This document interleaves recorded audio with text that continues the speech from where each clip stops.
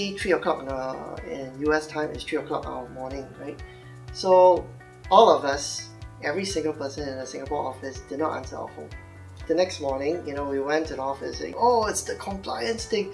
And then Michelle said, yeah, somebody called me and I picked up the phone and it was this automated recording. So I asked Michelle, I said, why did you answer the phone? It's 3 o'clock in the morning, you should be sleeping, put it on silent or something. It's just, oh, but you guys travel so much. I thought you were stuck in somewhere in the middle of the road and you need to be extricated. So I always keep my phone on no matter what.